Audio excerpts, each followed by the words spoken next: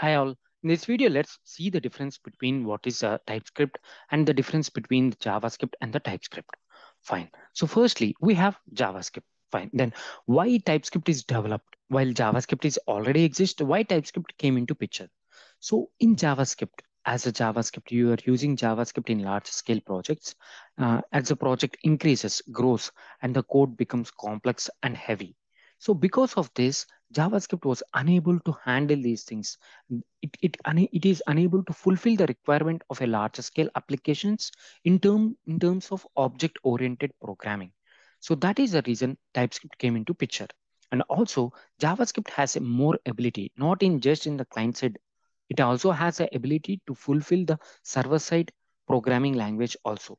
But there are some gaps. If you use JavaScript, it is not full-fledgedly, it can't be used as a server-side programming language. So that is the reason TypeScript came into picture to fulfill these gaps, to make JavaScript completely used in the server-side programming and also in a large-scale application where we need the object-oriented features. So that is the reason TypeScript was invented. Fine. Now let's discuss the differences between the TypeScript and the JavaScript. The first difference is like JavaScript is a dynamically typed. What it means? So for example, I can say ja let a is equal to 10. I have declared a variable and I said it as a assigned a variable value called 10, a number value. After some lines, so I can modify that line value and I can give override that value. I can give a string value like this. So this is perfectly valid in JavaScript. So that is the reason JavaScript is a dynamically typed. You have given a number type while you are initializing the value. Later on, you have updated that to a string. This is perfectly valid. Okay. Due to this, what happens? This is good for some parts, but this is not good for few reasons. Why? Because so if you assume that if you have some value called number here and if you have a string value here, so if someone is using this variable for some other operations, and if the type is not predefined earlier, what happens is you may get you may end up with the undefined or not a number, or you may end up with the errors as well because you may not be getting the type exact type. So in whatever the operations you're doing, okay, if you're having a string and you're doing an addition operation, what happens? It does an concatenation. You'll be getting an unexpected results. So there are n number of things you'll be facing if you have a dynamically type like this. And these things you'll be known in the runtime, not at the compile time. All these errors you'll be getting at the runtime. So that is the main disadvantage of using this dynamically typed. Fine. So whereas TypeScript means the type is strong static typing checking. So TypeScript means it is a strong static type checking. So the time you declare any value, its type would be declared. Okay, if you assign the other value like this, it will not allow. It will give you a compile time error. Because of this, so this is a great advantage of the TypeScript. Because of this, what happens is in the compile time only, you can get the errors. Okay, I have some variable and I'm assigning, I'm expecting some data type to that variable, and someone else is assigning the other data type. So it means what happens? So definitely there may be some unexpected results you may face. So that is the reason the TypeScript, it has a static strong typing checking. So that's the reason what it does is it will check the types at the compile time and it will throw the error. So it will not wait for the runtime. So that is the reason most of the errors can be caught at the compile time if you're going to use a TypeScript. Fine. So now next difference is like extension. So if you're writing any of the file, if you mention that file as .js, that is a JavaScript file. And similarly, if you see it as a .ts, it becomes a TypeScript file. So this is the extensions of the difference. And now the errors at the compile time. The JavaScript, whatever the error you do, so if the syntax is fine, that is fine. It will not show you any error. But at the runtime, it will be throwing error. Showing the errors at the runtime will cause some more problems. So that's the reason we need to have the TypeScript in larger scale projects so that the errors, if they are shown at the compile time, so we can have some chance to rectify that errors. And there is high chances that if you use TypeScript, so 60 to 70% of the bugs will be caught at the compile time itself, not at the runtime. So that's the reason it's good to go with the TypeScript. Fine. So now browser understandable. You're writing JavaScript code. Yes, browser can understand JavaScript directly. You no need to convert that any of the code. If you write JavaScript code, browser can easily directly it can understand its code. But if you write a code in the TypeScript, what happens? TypeScript code can't be understand by the browser directly. So that is the reason what we need to do is we need to compile that code. We need to convert that TypeScript code into the plain JavaScript code. That is what we need to do. If you write a code in TypeScript, it is not directly understandable by the browser. That code should be converted into the plain JavaScript. Then only the browser can be able to understand the code. So this is a bit overhead. Okay, I will explain you about this point later as well. So community. So whereas JavaScript has a huge community.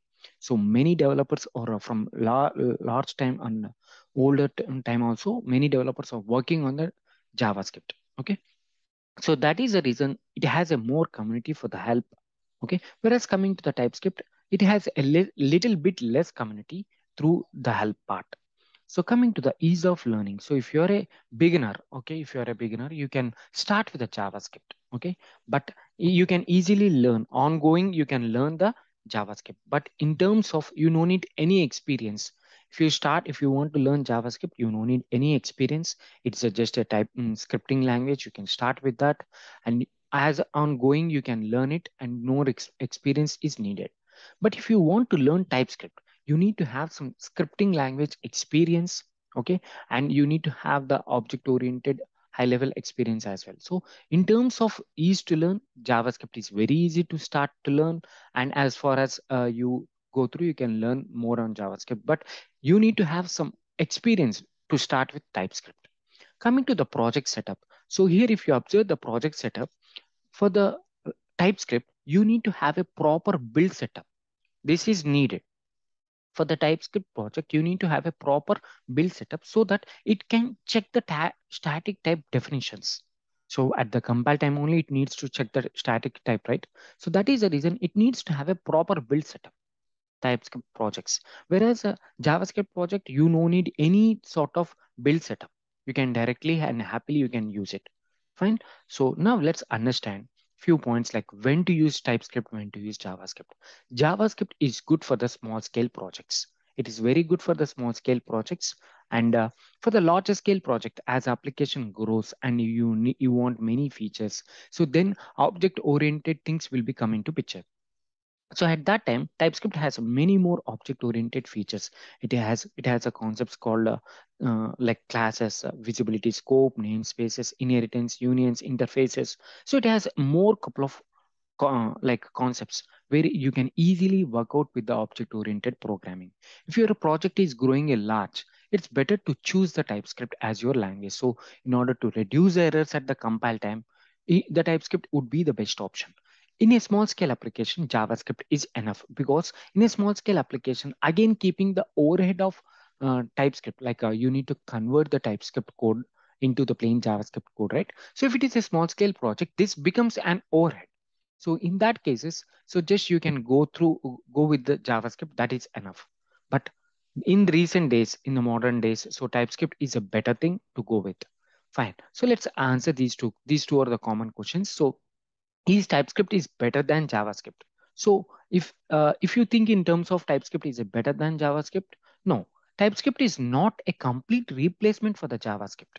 Okay, it is not a replacement for a JavaScript. What it is means JavaScript plus enhanced features equal to TypeScript. That is what the TypeScript means. Okay, it is not a complete replacement of the JavaScript. It is coming with JavaScript with enhanced features. So that is the reason TypeScript is well known as a superset of JavaScript. TypeScript is a superset of the JavaScript. So now the next question is like, should I learn JavaScript or a TypeScript? So the suggestion is, if you're a beginner, okay, you are complete a beginner, so the best choice is start with the JavaScript. Okay, and one thing you need to remember is whatever you learn in JavaScript is helpful for the TypeScript as well. Okay, because that is a superset of JavaScript, right? So that is the reason, if you whatever you want to learn in JavaScript, that will surely help you in the TypeScript. But don't get start directly with the TypeScript. So these days what is happening is, everyone, if they are want to learn React library or Angular framework, they are directly jumping into those frameworks and the libraries. But that is not right. We need to have the basic knowledge because see, browser is only capable of understanding JavaScript, right? It means the core concept, it is the basic. So that is the reason you need to start with the JavaScript. So if you're comfortable with the JavaScript, then learning the libraries like React and Angular frameworks, it would be very easy to you. So in a similar way, what should I start? Should I start learning JavaScript or the TypeScript? Then the question is, you start with the JavaScript.